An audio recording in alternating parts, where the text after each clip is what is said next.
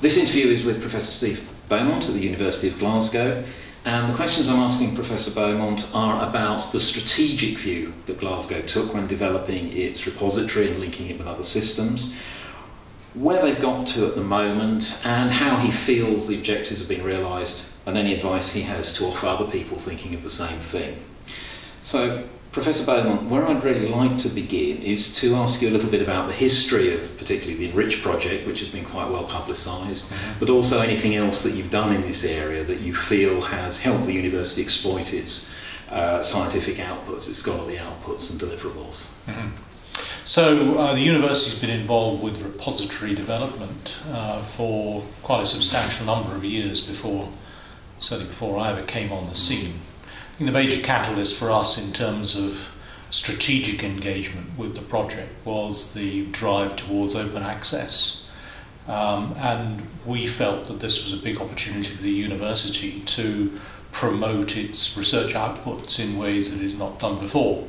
I think in the past, perhaps the only thing the university really did in terms of promoting its research outputs was produce a book listing all its research publications. And that had gone into abeyance some 10 or even longer years ago. So here was an opportunity for us to put Glasgow back onto the map in terms of its publication output.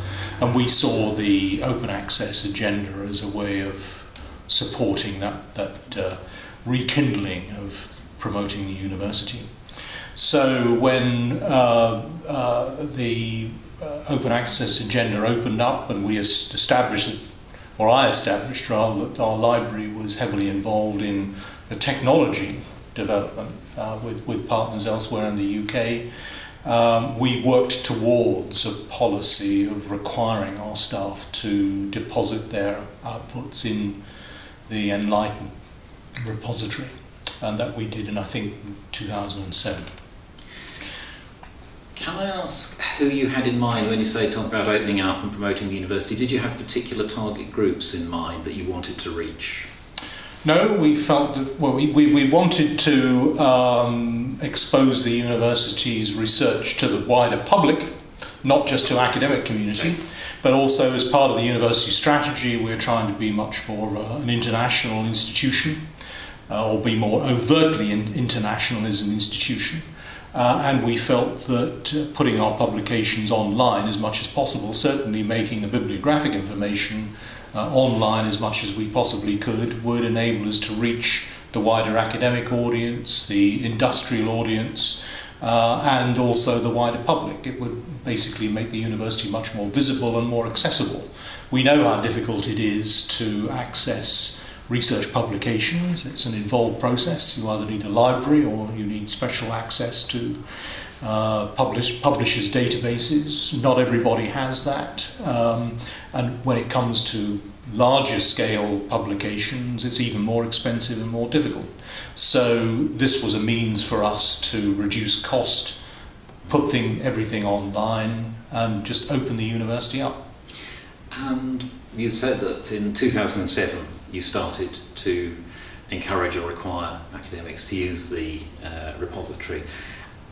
Did you find that that was something that took a while to get them to understand and accept it? Has it taken some time to get their general agreement to collaborate in that? No, I think that was surprisingly straightforward.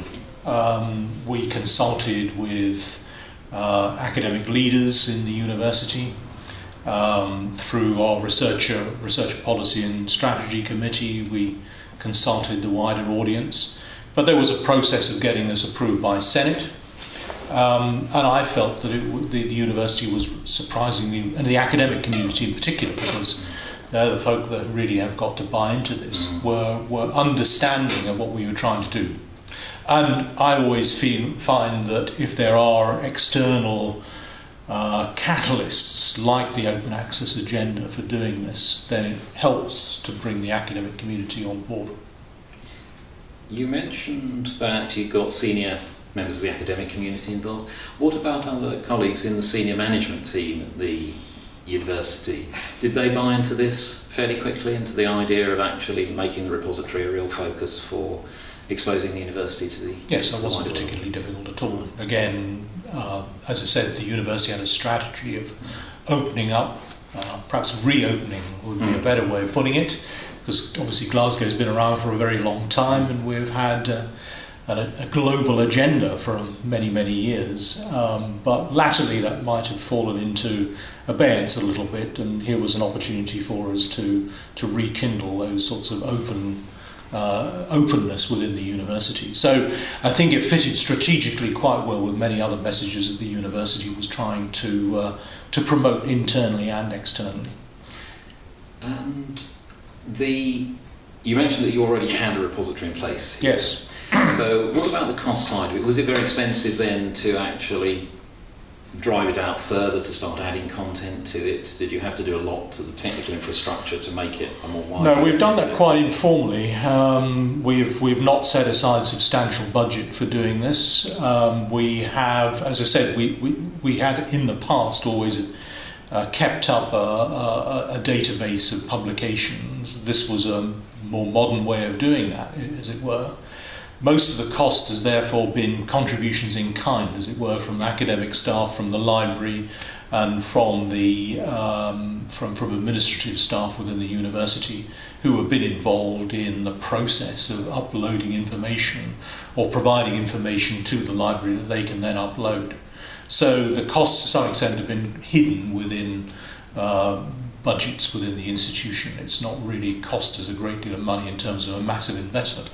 I know other universities have gone for commercial software and commercial packages. We have not done that because we were part of an open access and open software project in the first place.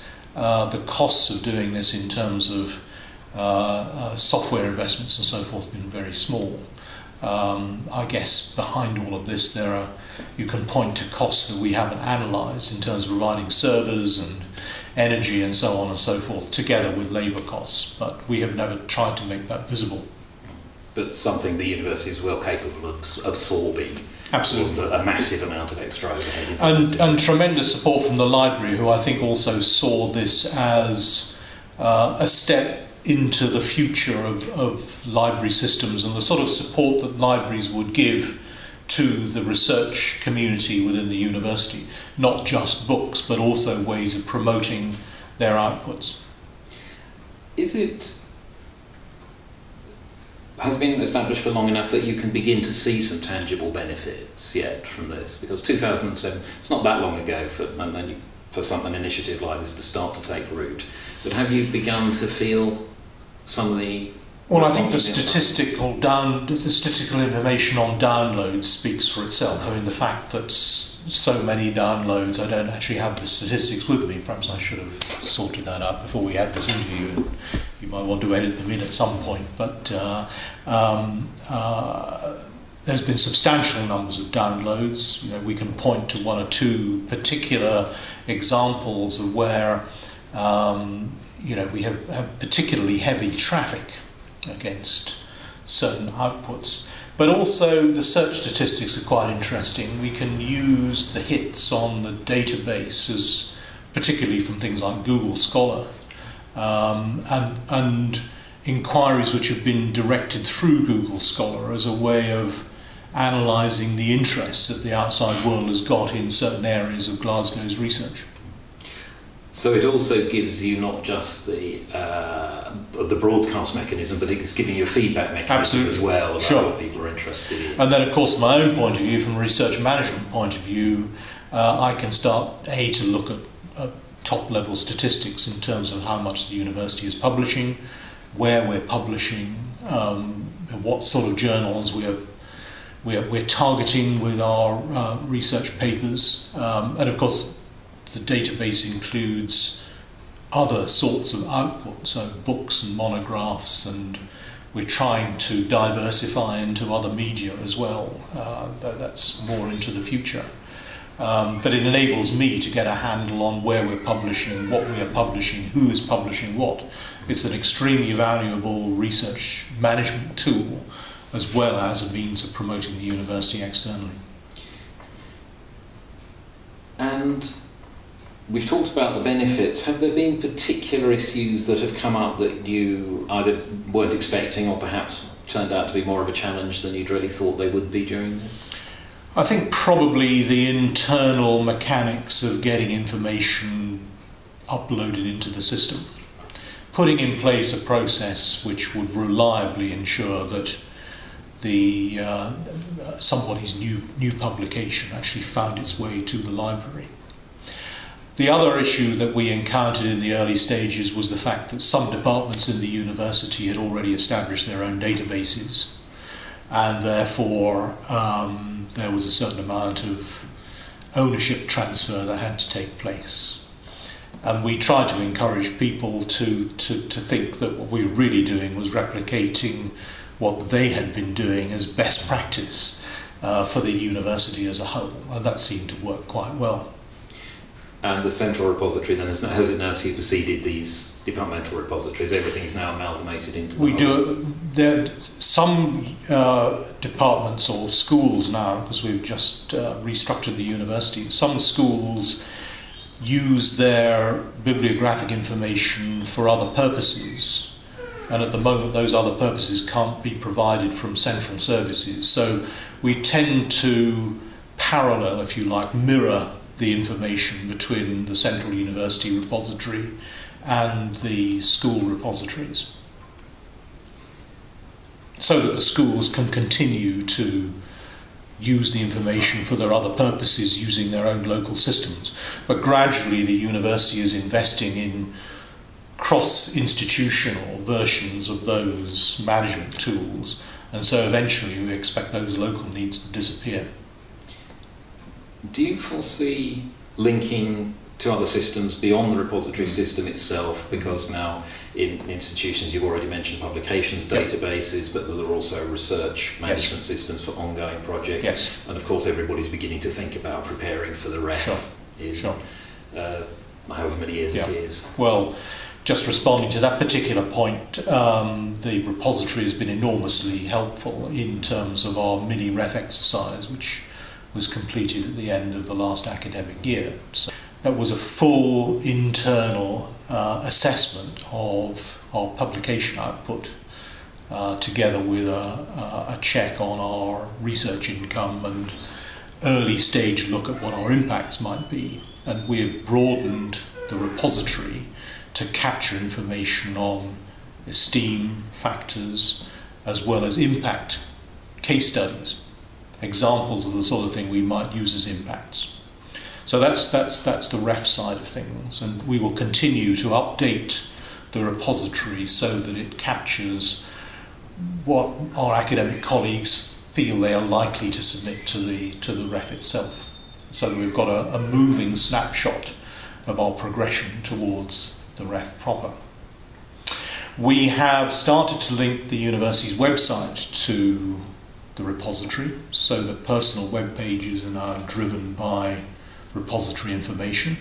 So for some schools, those that have been early adopters of this system, if you now go to individuals' personal web pages through the university's homepage, you will find that the data has been driven from the university repository. And again, we expect that to broaden out across the institution as more resource and more schools come on stream. We have linked the repository to the research system. So the research system in Glasgow captures information on research grant applications, research contracts. And so we can now provide for our funders a link from the grants that they have funded through to the outputs that have been created. So that's been another valuable promotional tool, but also something that we expect to be able to feed back to research councils in due course. And likewise, the impact information we're capturing in the repository will also enable us to provide better reports back to research councils on research impacts. Have you had feedback from funders yet about their use of it? Have they begun to make use of the links between their own documentation on your site and... No, early days as yet. One of the things that we have been trying to do is to work with the research councils so that the way in which we are developing our own repository enables those sorts of uploads of information to be facilitated. And the way in which impacts, for example, are categorised. We've been trying to standardise that across the research funders and our own systems. That's been quite difficult. And I don't think we've really managed to successfully mirror or come up with a common language, a common template, if you like, for the recording of research impacts. So still early days in that aspect of the development of the database. Glasgow is obviously a very large and complicated institution, very wide range of subjects, a large number of staff, researchers, a lot of students. Are there particular things that you feel that you've learned that would help other people in similar large institutions execute a project like this, where it is in perhaps the most complex environment it could be somewhere like Glasgow? I think we've succeeded because of the enthusiasm of the key staff who saw this as a way forward for the library, for example, for colleagues in research and enterprise who wanted to establish a more complete, richer database of research information. And as I said earlier, I think properly communicating our intentions to the academic community and linking it to national and international policies and developments in open access and in making research information available. I think coordinating that successfully and communicating those messages and having the right people associated with the project was absolutely key to doing this effectively and relatively efficiently. You took a strong interest in this project yourself from the start, and I'm wondering if you have any advice for repository managers who are seeking to engage somebody at your level in their own institution. What sort of things should they be saying to somebody to get your level of engagement, to catch your attention? I think being able to communicate the benefit to the institution, that's absolutely crucial. So you need to explain to me as potential repository manager why the University of Glasgow or the University of X should how it would benefit from something like this. And I think in the answers to some of your earlier questions I've shown how I saw the benefits to the university emerging from the investment we made in this, albeit a relatively small investment financially, but no doubt quite significant in terms of time.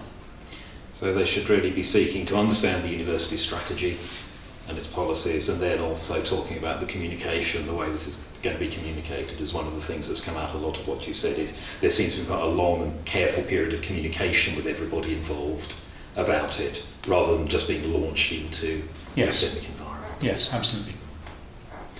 Now, a few years into the project, how do you feel about these benefits being realised? Are you beginning to get what you want out of it? Is it going to be a project you're going to say, yes, we're definitely going to continue this because it's doing what we need it to do? Yes, there's no question in my mind that having better information available to me as a research manager and available to the outside world in terms of other researchers and the wider community that I spoke about earlier, that's been achieved, and we will want to continue to support the repository for those reasons. Who knows how technology will develop in future, and who else might provide the sorts of services that we currently provide ourselves through supporting the repository. I don't know the answer to that. We're aware of developments, but we will want to retain something like this system going forward. There's no doubt about that. In terms of achieving objectives, I and my colleagues now feel we have got the systems in place that mean that the repository is properly populated and we can rely on the contents of it for research management purposes, for example. It doesn't really matter a great deal if it provides a complete picture of the university's research to the outside world, but it certainly matters if we're trying to make use of the content of the repository for development purposes within the institution, for strategic planning purposes within the institution, for performance measurement within the institution. It matters a great deal if it's complete or not. And we feel that over the years we've managed to get to a point where we now have a complete repository and the systems for ensuring it remains up to date in place so that we can rely on it for those purposes. I'd also like to ask about the future for the repository. Obviously you've come a long way with the bibliographic work, but we know there's now a very large agenda about making research data available as well as the formal outputs. Then a university like this must accumulate an enormous amount of very valuable research data. And I wonder if you could talk a bit about that and your other plans for the future. Yes, at the moment, except in areas like clinical trials where we have some statutory obligations to retain research data, this is a very new area for the university in terms of institutional-wide policies. So we've left it very much to individual academics and departments to curate their own research information and research data, but quite obviously recent events have meant that we're going to have to change our approach to all of this. And we certainly see the institutional repository as being one of the components that we will use to help to curate and store research data and make it available to the outside world, to the wider public. I think this is going to be a much more challenging agenda than the collation and collection of bibliographic data and research outputs. Quite clearly, the academic community is somewhat more guarded about its research data than it is about its research outputs, which after all are there to communicate with the outside world. So we're at the start of this process, but we very much see the repository as being one of the means and one of the components that we will use to deliver on this agenda. Research data, of course, presents as well some technical challenges as well as the organisational and culture challenges, doesn't it? So are you thinking at all at the moment about the technical infrastructure you might need to support that? Too early, I think, to comment on that. But I think one of the one part of our consideration is not just what we will do about data, but what will we do about the algorithms for processing that data. Professor Beaumont, thank you very much indeed. My pleasure.